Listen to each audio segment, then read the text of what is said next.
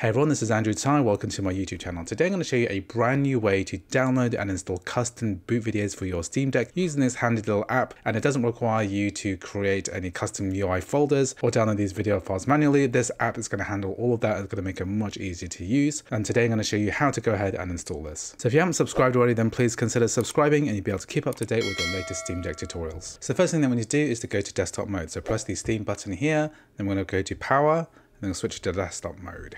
Once we're in desktop mode, what we're going to do is to click on the Discover Software Center right here. Then we're going to do a search for the Steam Deck Repo Manager.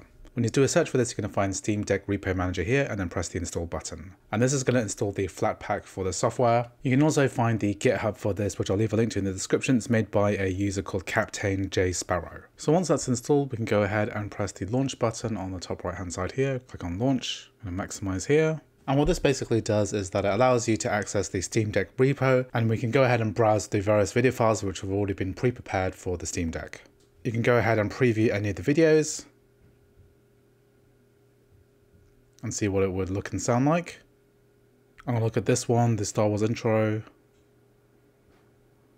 So let's say I want to install this one. What I'm gonna do is press the download button, and it's saying here that the video is installed on my Steam Deck, reboot your device.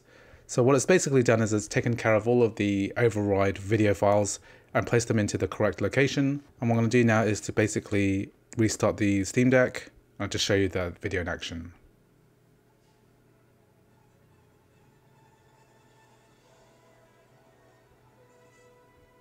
So anyway, that's how you get the Steam Deck Repo Manager working on your Steam Deck. I hope you found this video useful. If you did, please like, please subscribe, and I'll see you in the next video.